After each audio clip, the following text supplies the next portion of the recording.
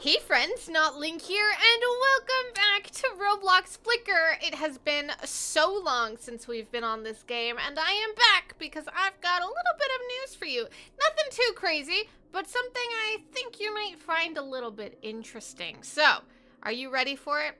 I don't think you are. If you're excited for today's video and being back in Flicker, let me know by leaving a like, and of course if you are new here, please do consider subscribing to join the channel. I would love to have you.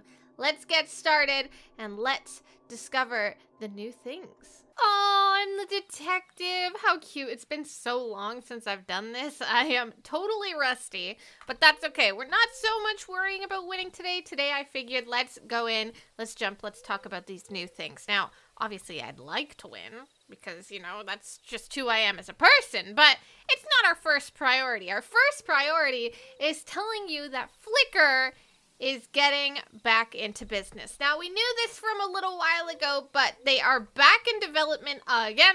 They're posting some more leaks and stuff, some more information, and we are going to cover that today. So I'm pretty excited.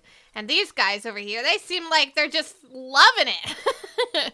So you may be wondering, what is this update about? And when I say update, I don't mean that the game has updated, but more instead what has been said to us as an update of what's to come. The main thing being a lot of character changes. So if you don't know, which I'm assuming most of you know, there are two game modes in Roblox Flicker. One being custom characters, which we are playing right now. You can create your own.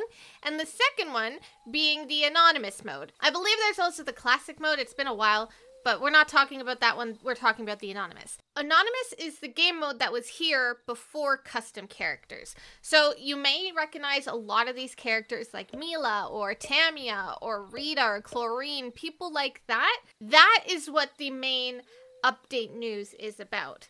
Unfortunately, it seems like there's going to be a huge revamp to the characters. And I know that some of you guys might be upset to hear that, but hear me out. I actually think this is a really good change. So what the developers are doing, they say here, we're creating a non-staff group of community members who would like to participate in the creation of characters, which means they plan on bringing brand new characters into the game, which I think is actually such a good idea.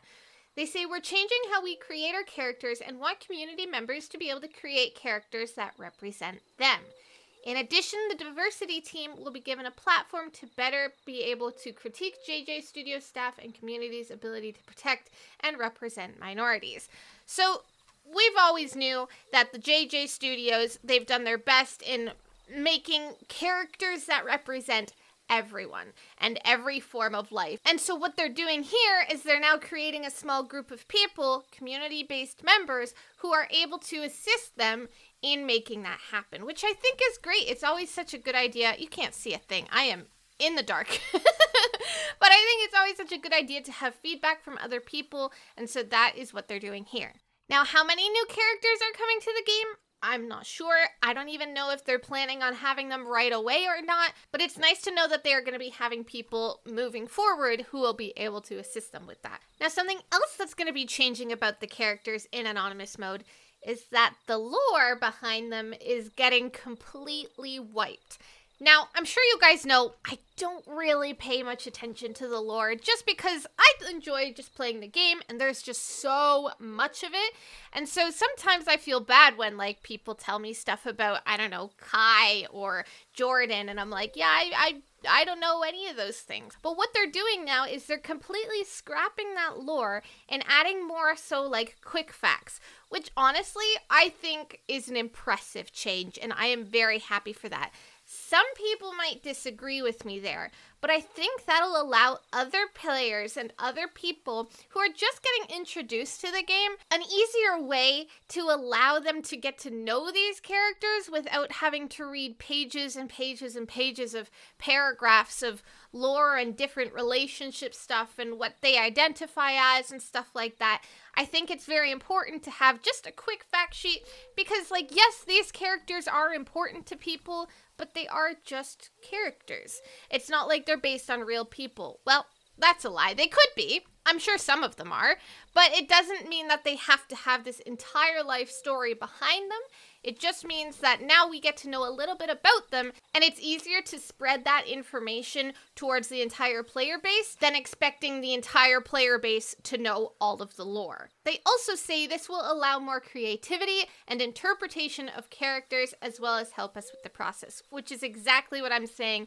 It allows everybody to have a general idea as to what they are, and then it's not so stuck in one situation. They could be this, they could be that.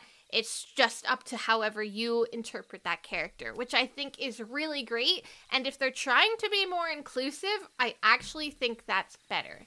I'm not gonna lie, I think I'm gonna get voted out. Well, I mean, Lapis first, because I said Lapis, and then I think I'm gonna get gone next, because I think they're they're creating a Mr. Clean army, and I can't say I blame the Mr. Clean OP. Now, here is something that I've got a fear a lot of people won't be happy with. A lot of your favorite anonymous characters are going to be removed. And that's not to say all of them, and they are definitely taking into account that there are community favorites, and the favorites are going nowhere. But these characters, I don't have a list of them just yet, but these are characters that people aren't really super fond of, super crazy about, that they're just normal characters, nothing too special.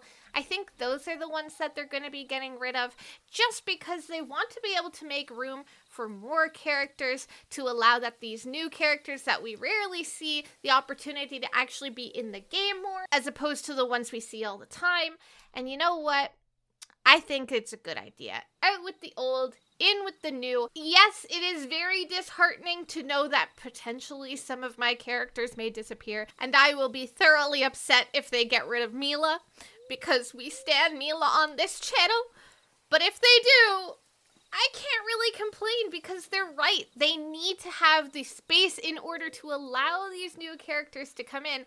And I think if they are trying to get rid of the lore and add these quick facts, having more new characters and less of the old characters is really going to help them revamp that and allow them, look at my poor soul sitting on the tree, and allow them the opportunity to expand to new people, appeal to new audiences. I think it's a good idea. Now, they also say, in addition, characters who may be less popular but are unique will likely stay, because we do not want to remove that representation from our game, which I think is awesome, because hopefully that means Mila will stay. Oh, yay, I have my lantern back. Now the nighttime won't be as scary. Okay, let's continue talking. We didn't win the last one, it was just the evil team, but I don't think anyone was even talking in that one, so it doesn't even really matter.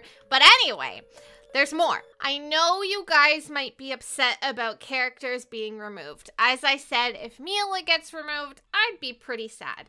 But don't worry, because there is an update on the characters when they will be removed. Joe says here, we have exciting news that may be comforting to many of you nervous of your favorite characters retiring from our anonymous mode. All retired characters will remain in the Flickr universe. We will have an opportunity for them to be found in servers, and we will be posting a complex lore story background explaining their next adventure. Which basically means that, don't worry, even if they're leaving the Flickr universe, they're moving on to bigger and better things. And we'll learn about that too. We'll learn about their lore and their backstory. So the characters in the game will no longer have lore, but the characters being removed from the game, they will have lore. And we'll be able to see what is going to be their next step in life, which I think is kind of cool, because it just brings a little bit of personality and realism to these characters.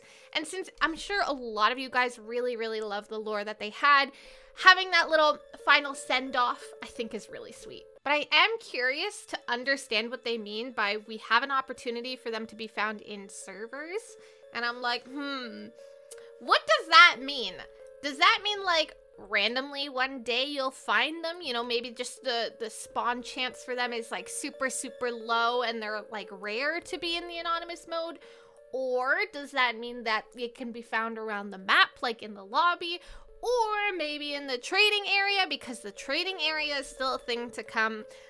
I don't know. So when's the update? What is it gonna be? When is it coming? I don't know. I don't know when the update is. All I know is that they are working on it, which is great. Development has been slow and they've said that themselves, but you know what? To be honest, they always do such a good job. I don't mind waiting. But we do know that they are making room for new characters. There's gonna be those new maps that we talked about ages ago. And of course, we've got the trading center coming and the new roles. I think they were called the agent and the target, which are gonna be neutral roles. I think that's gonna be so cool. But to end off today's video, I think it's only fair that we purchase ourselves an uncommon crate so that we can try and get this anime surprise face one more time.